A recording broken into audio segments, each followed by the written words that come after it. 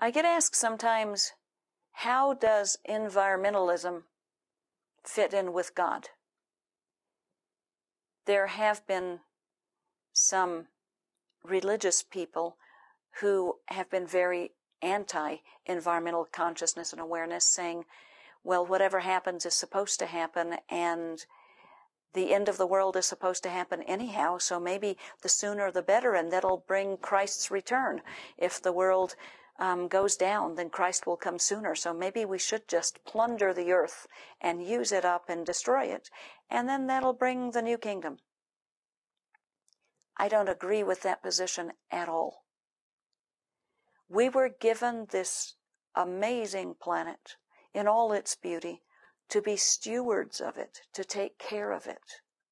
We weren't given permission to plunder and destroy, just ravenously take it all and use it and abuse it in all ways.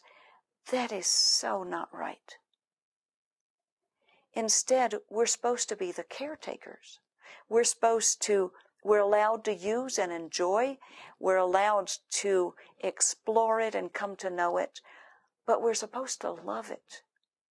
As caretakers, we should be helping the earth be itself and even better. I know what you say, well, can one improve on the earth? Not very much. But sometimes we need to, like we need to grow crops, and we need to do what we need to do to make our food supplies work, and we have to cut trees to build houses, and so we do need to do some of that. But we should do it with the utmost respect and as in tune with the environment as possible. We should use the forces of the earth and the sun to help in our building, in our construction, in how we are here. We should leave as light a footprint on the earth as possible.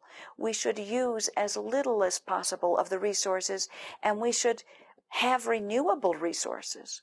We should love this earth as we would love a child of ours, that we want it to be able to be itself in all its beauty, and we want to support it to be more, and whatever we need to do, that we would do it in a respectful and kind and mutually advantageous way.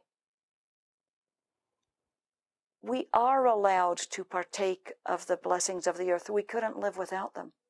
But we need to do so in consciousness. So consciousness is what really matters. Now, many environmentalists have done a great job in raising our consciousness about the earth and the troubles we've brought to it and how we might do better with that. What's also needed within the environmental movement is that environmentalists raise their consciousness from just the material plane of this material planet, that they raise their consciousness up to the energetic plane too, because we actually can pollute this planet as much energetically as we can polluting the airs and the waters of the planet.